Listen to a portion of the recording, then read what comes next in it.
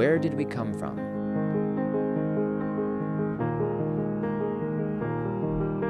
How did we get here? We got here because God called us.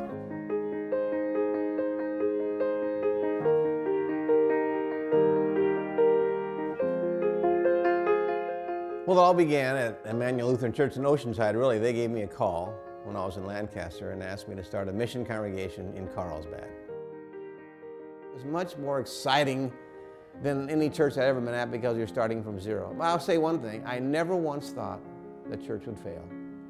I never once said that to Joyce, the church would fail.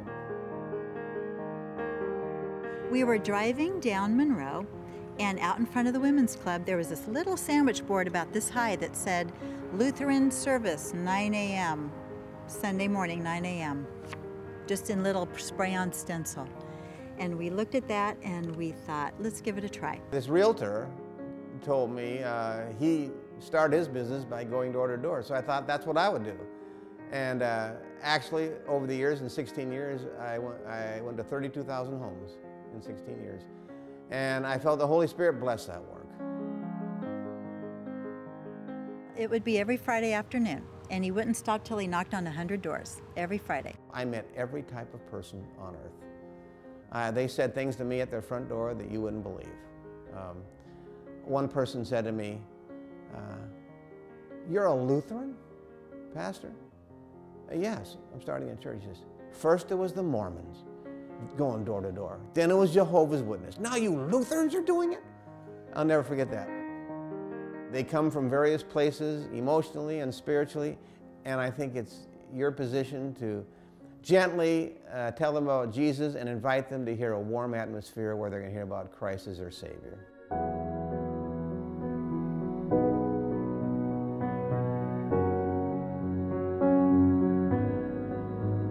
The activities we had were at our home, like the pool parties, youth group meetings, church picnics. Everything was at our home with a pool. I bought the pool only because we were starting a church. And we had a park down the street, and we used that. And so we actually bought the home for the church to get the church started. And it worked out really well. When we were at the Women's Club, we called it Church in a Trunk. And Pastor would drive up in his car, and he and Brian, they got it down. They said, we can do this in 30 minutes. And they'd open that trunk, and everything had its place, and they pulled everything out and set it all up. Because you try to jump in and help, and Pastor would, oh no, this goes here and this goes here. And Pastor comes with all of the chairs in his church, in his car, unloads them all, sets them all up. Joyce has all of the Sunday school equipment and stuff in her car. Church in a trunk, 30 minutes. He and Joyce were very dedicated to seeing the church prosper and move forward. Frankly, my family was magnificent in helping me. Joyce played the keyboard on a rocking keyboard like this. It would rock, but it was so kind of, not Mickey Mouse, but unstable. She played on Sunday morning. She led the choir. Big in the ladies group, getting it started. Sunday school taught. She taught Sunday school. Joyce did everything, and I can never thank her enough for what she did in getting this church started. What are we about? We are about serving God with our lives. I stayed there about 2 years to 92, 93, and then 92, 93 we moved to the industrial park setting, and we stayed there about, I think, 10 years, 11 years to 2003, and then moved onto the land around 2003. Took 2 years to build in 2005. In February of 2005, we had the dedication, groundbreaking and dedication of the church. I want to tell you, Ken Portman has done more toward getting us here than hardly any other member of this congregation. Would you please give him a round of applause?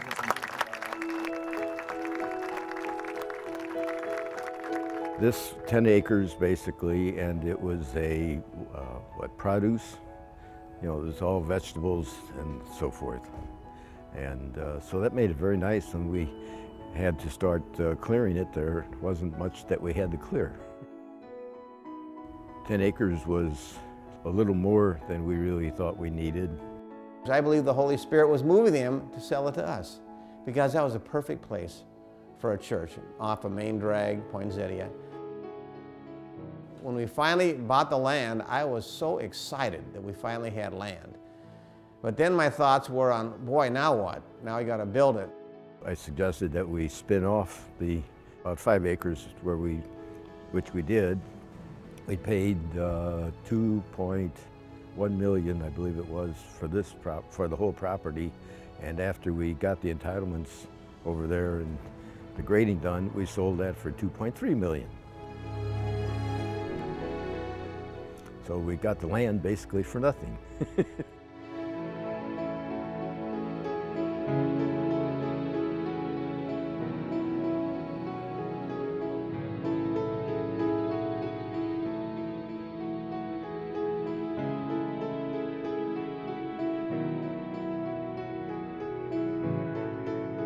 Bless our congregation's future with your grace, and may we now go forward in eagerness and anticipation to a day of dedication in the near future. When we had dedication in February of 2005, I had been leading this church now since 1990, 15 years. But when we got up, and I got up in the pulpit for the first time, my knees shook. I've never had that happen to me before. I'm just being perfectly honest with you, because I was so excited about the new church. You know, I was about ready to cry, and my knees were shaking, and I thought, how unprofessional of you. But you couldn't see it through the robes. But my knees actually shook because it was the first service. And that's how excited I was.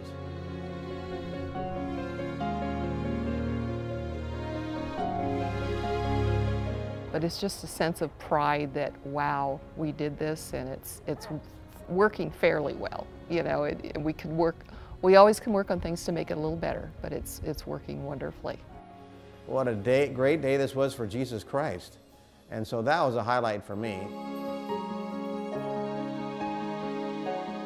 It's the Holy Spirit who builds a church. I want to make sure that's told. The Holy Spirit builds a church, not the individual. But I think you can use every means to communicate that.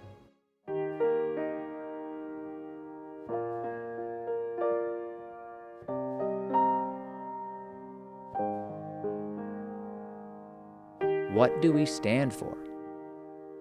We stand for the Word of God.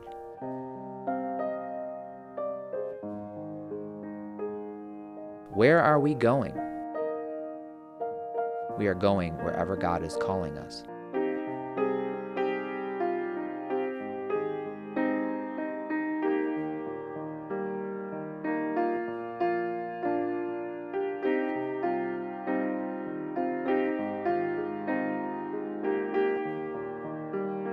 When we started the preschool about 2006, we had a preschool director and 1 teacher.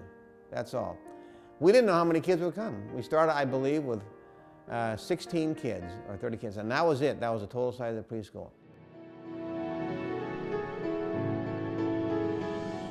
What's your fondest memory of Redeemer? There's a hallmark to our church, even today. And it's that the people you meet, you can hear them smile. They care about you, they're sincere. There's a quality of commitment towards you as a person. And that's not typical to a lot of churches today.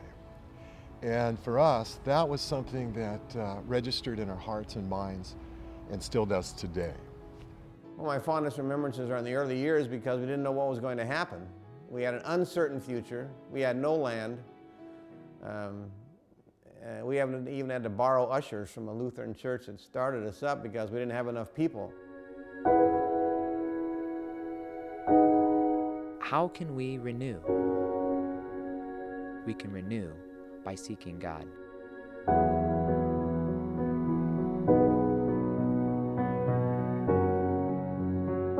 What's the best part about this church?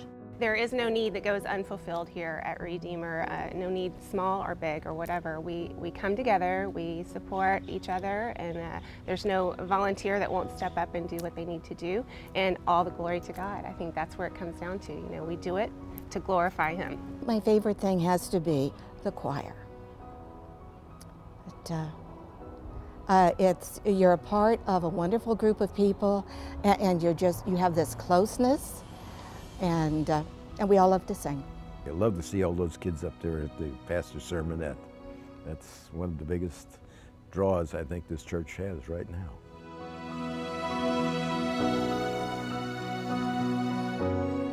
How can we reflect? We can reflect by remembering where we've come from.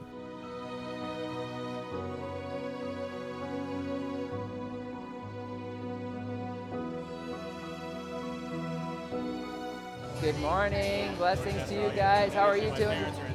It's sad but true that most church plants don't survive. That's just a statistic. It's very difficult to get a new church growing in a new community. So Redeemer really needs to celebrate that fact, that it's been a successful church plant. It takes a lot of work, a lot of dedication, a lot of hands working together. So this congregation started out with about 30 people on the charter, and today we have over 250 in worship on a Sunday. So that's a pretty big growth trend that we're continuing to climb. So I think that's really something to celebrate.